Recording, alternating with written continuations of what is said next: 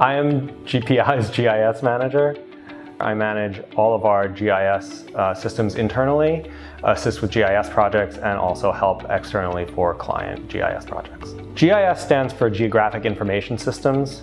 Essentially, it is Google Maps on steroids, is what we like to say. So if you think of a map that you can access through a web or desktop interface where you can zoom in and out and you can see things on the map. And then on the back end that you don't normally see, there is a database attached to that. And what this allows you to do is do all of the data work that you might do in a database, but add a spatial component to it. So you can actually do like spatial statistics and things like that rather than just the straight data calculations you would be tied to with a normal database.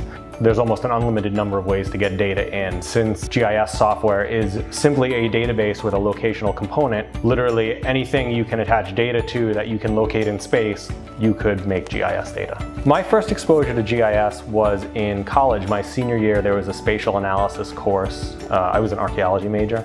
And I thought that would be really exciting and interesting and a little different. So I took that and I really enjoyed it. It was GIS focused. And then I was lucky enough to get into grad school and be able to use GIS again in grad school to do my dissertation for my master's.